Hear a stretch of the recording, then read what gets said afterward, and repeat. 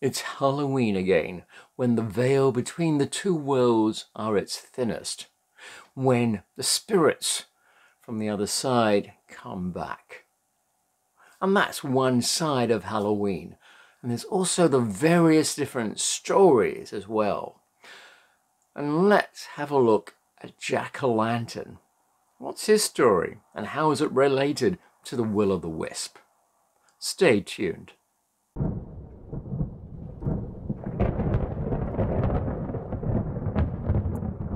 And welcome back to the Brac Shop.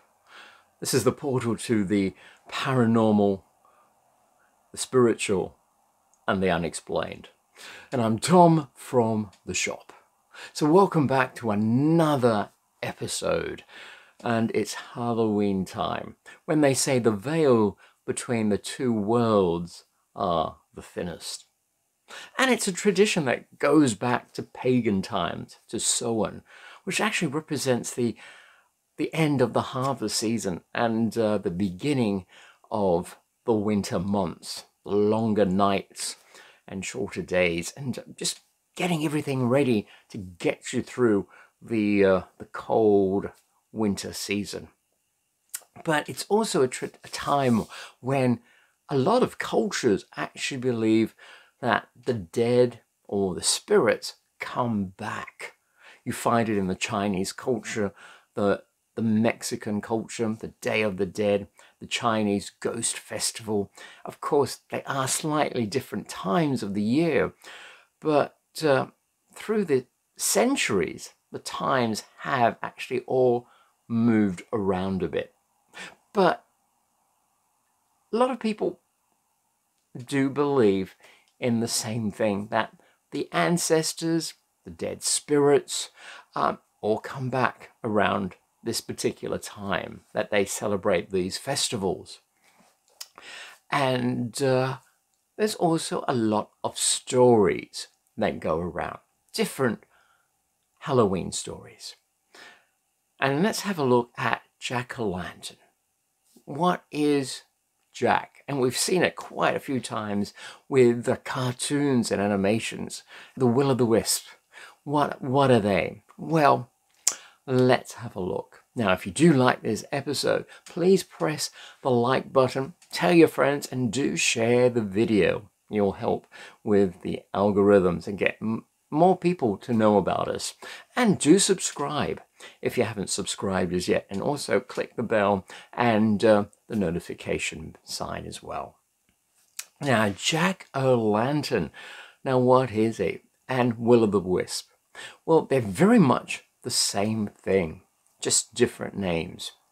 And there is a whole folklore story to Jack-o'-lantern. And I suppose if you look at it from a different angle, from a different perception, it's actually a bit sad. But it goes also back to the will-o'-the-wisp. And that was a name of a natural phenomenon that people would see over marshlands and bogs.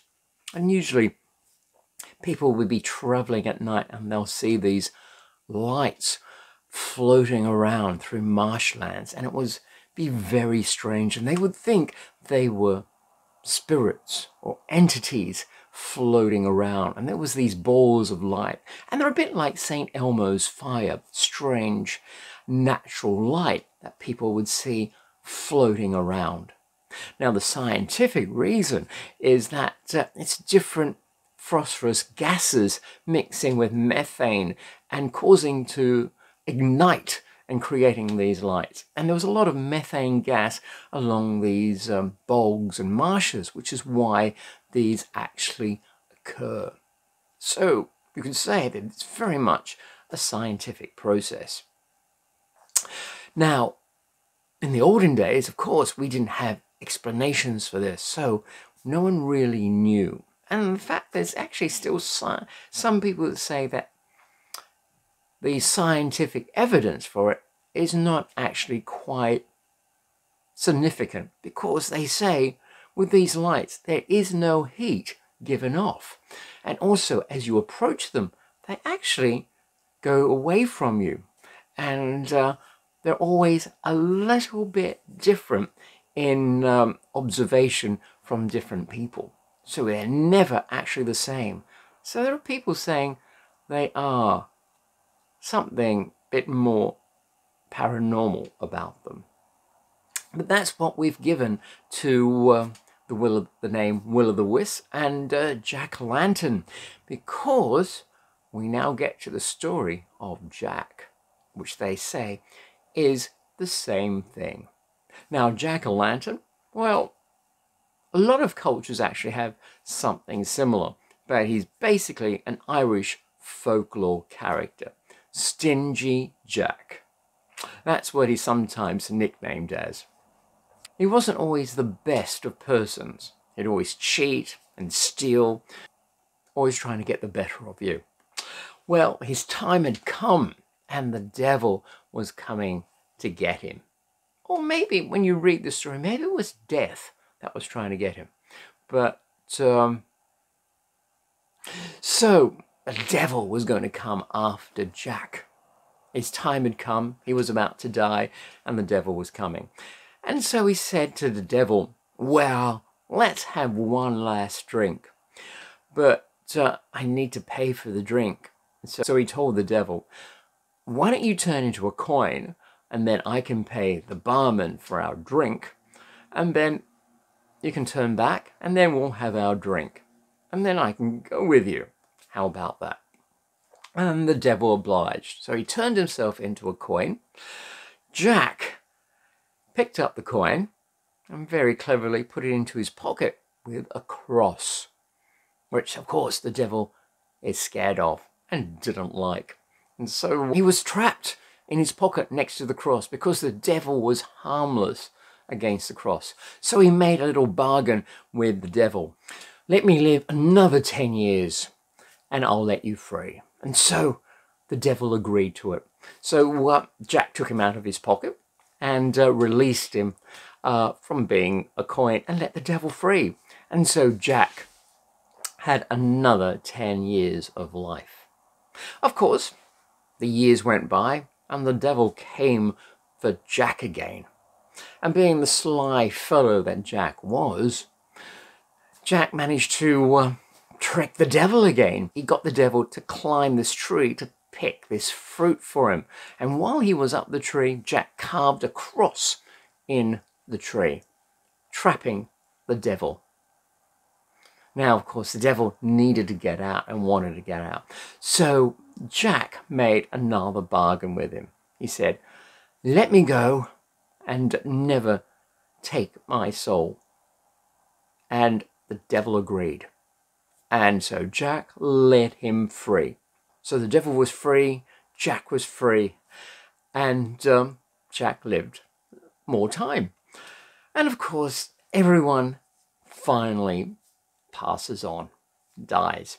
So Jack died, and since he was such a sly, thieving person, St. Peter wouldn't let him into heaven. He couldn't get into heaven. He was too bad for heaven.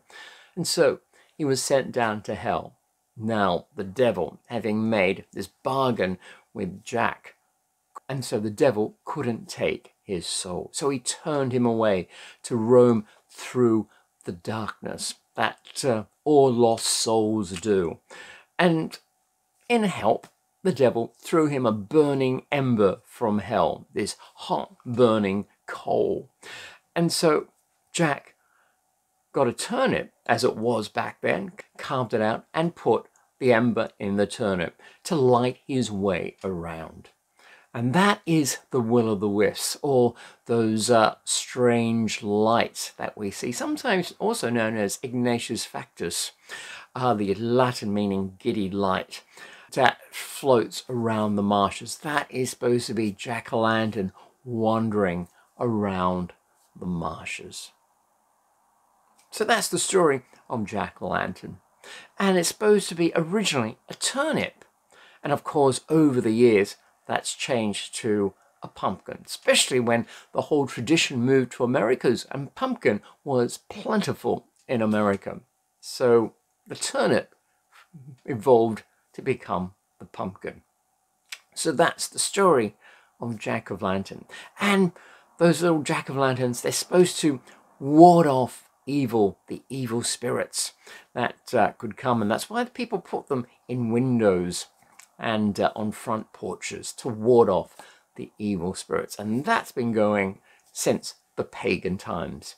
So that's one of the stories or folklores of Halloween. What do you think? Write down your comments below and tell me what do you think of the story. And of course it's changed over the time by different people that have written articles on it as well. But that's basically the story of jack-o'-lantern. So I hope you found that interesting. I certainly did, because you always wonder about those pumpkins that you see around Halloween. So if you've enjoyed this video, do press the like button, tell your friends, share the video, and if you haven't subscribed as yet, please subscribe and click the bell and the notification bell button so you won't miss out on my other episodes. I've got other little stories come along because I talk about the spiritual side of things, also the paranormal, and I've been to a few different places, as you can see in my other videos, and had a look around to some other places. So that way, if you've subscribed, you won't miss out, because I cover a wide range, because I think they are all connected through quantum physics. Quantum physics will have the answer eventually to all these things. So on that note, happy Halloween, have a good time, and stay well and happy.